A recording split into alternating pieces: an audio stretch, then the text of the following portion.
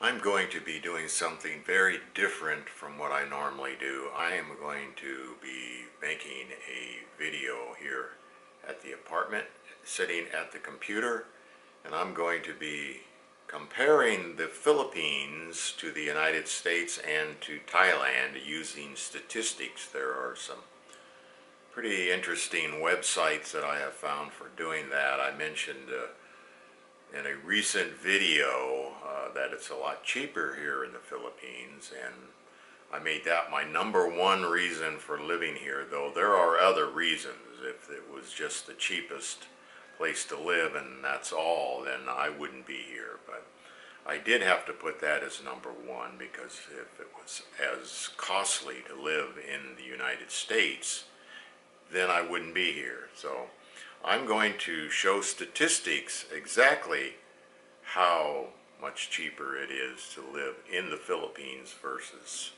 the United States, and I'm also going to talk about other stats. So stay tuned.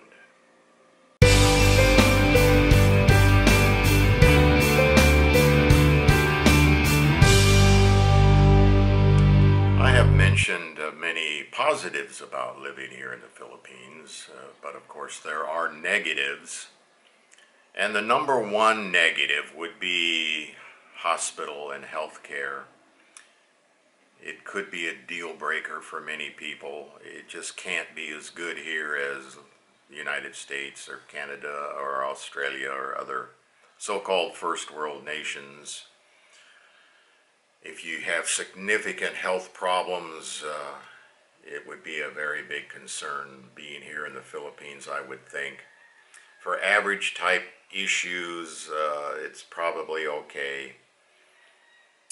For emergency care, I worry about that a little bit. Obviously, if you have a big emergency, you'd want to be in the United States or other countries instead of here.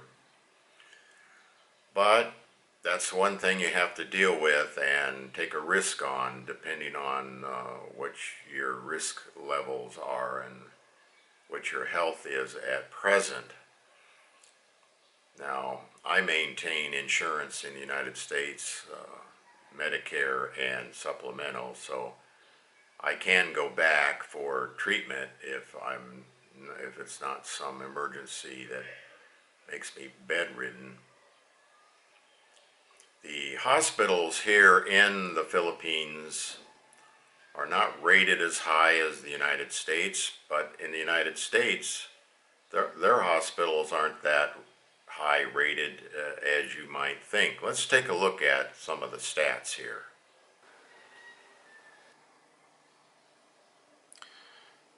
This is the World Health Organization rankings, France being number one, and you got to go down the list to 30 to see Canada.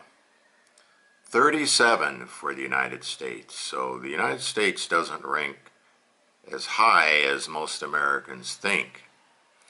Then you got to go down to number 60 for the Philippines. There are many countries worse than the Philippines. The Philippines falls very close to the middle for the there's 190 rankings, so it's not in the middle, it's in the top third or so of the world. So the Philippines isn't as bad as you might think, but it's definitely not as good as more developed nations. There are good hospitals here in the Philippines, close to being on par maybe with the United States. There's a couple of hospitals highly rated in Manila and one or two in Angeles City, which is only an hour's drive from Subic Bay. So decent hospitals are available. Problem here in the Philippines is the vast difference between the best hospitals and the worst hospitals you get out in the provinces. Obviously, those hospitals do not rate very high. In the United States, I would say the hospitals are much closer together in quality from the top to the bottom. Now, even though the hospitals don't rank high in the United States compared to other nations, you would think the U.S. would be in the top 10, and they are not. However, for outcome of various conditions, the U.S. ranks very high in a couple of categories. For cancer outcome and for heart disease outcome and heart operations, the U.S. is in the top 10 in both of those categories. So for those very common things, you would go back to the U.S. if you had those issues, and probably wouldn't be treated here in the Philippines if you had insurance. So now I'm going to get into the cost of living stats and other stats. I found a very interesting website called Numbeo, and I will put the link down below, that not only compares the United States to the Philippines, but city to city. You can compare any city of the major cities in the United States to major to medium-sized cities here in the Philippines. And that's important because it depends on where you live in the United States as far as how much cheaper it is here. If you live in San Francisco or San Diego, you're going to save a lot more money percentage-wise moving to the Philippines than you would living in the Midwest. So let's take a look here. I put in a comparison of Olongapo to San Diego, and let's see how things work out.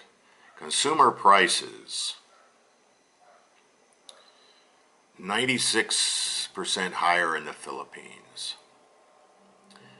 Consumer prices including rent, 145% higher in the Philippines. Rent prices 372% higher than in the Philippines. This is comparing the United States. Restaurant prices are 251% higher than the Philippines. Grocery prices 104% higher than the Philippines. So there you get a general idea. Now you can go down here and find special categories. Domestic beer, 300% more costly in the United States. Imported beer, 200% higher in the United States. Let's take a look at Pepsi, 247% higher in the United States. Loaf of bread, 159% higher in the United States.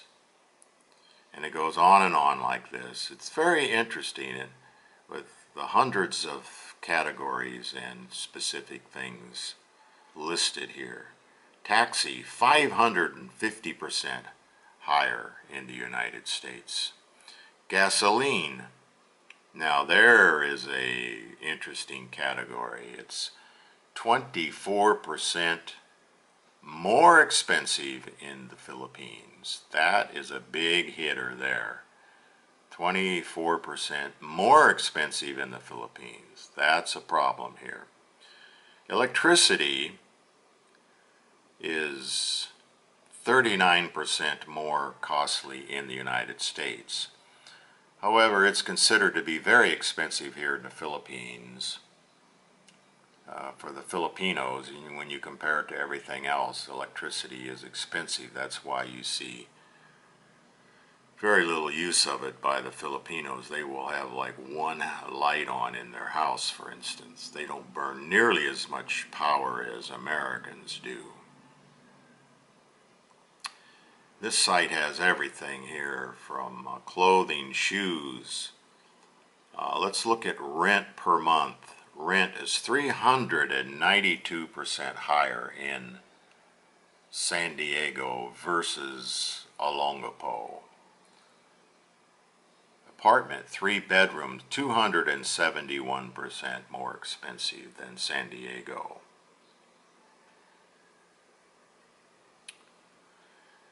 So that gives you an idea of the expenses and how they compare. Let's take a look at the crime statistics. The use of the murder rate, let's look at that. That is higher in the Philippines by about 20%. Murders with firearms, much higher here in the Philippines.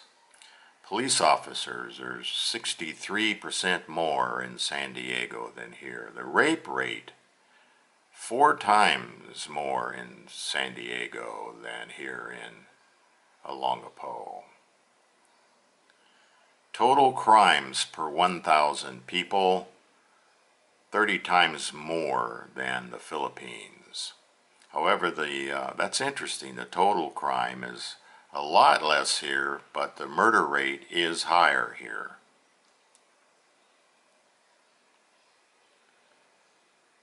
Let's take a look. Murder rate, 3 times more than the Philippines in San Diego. Violent crime, that's another rape. 4 times more rapes with this statistic. So it's a mixed bag. Higher murder but less crime overall here in the Philippines. Here is an interesting stat. I was talking about electricity being cheaper, a little cheaper here than the United States, but the consumption is much less because the Filipinos think it's very expensive, and it is compared to everything else. Filipinos consume 1/20th the kilowatt hours per capita than Americans do. 1/20th. That's amazing. Another popular retirement area here in Asia is Thailand. And oftentimes people talk about the differences between the Philippines and Thailand, one being better than the other. Well, let's talk about price differences. I plugged in Pattaya or Pattaya, depending on your preference of saying it, to Olongapo. So let's compare prices. Consumer prices in Pattaya, 32% higher than Olongapo. Consumer prices including rent, 53% higher in Thailand. Rent prices, 175% higher. Restaurant prices, 51% higher in Thailand. And grocery prices, 39% high in Thailand. So there's a significant difference between the two in prices when comparing the Subic Bay area to Pattaya, Thailand. So there you go with some of the statistics comparing countries. If you're interested in seeing a lot more, I'm leaving the link below of the most interesting website of comparing cities. So that is very handy when you're looking at price differences.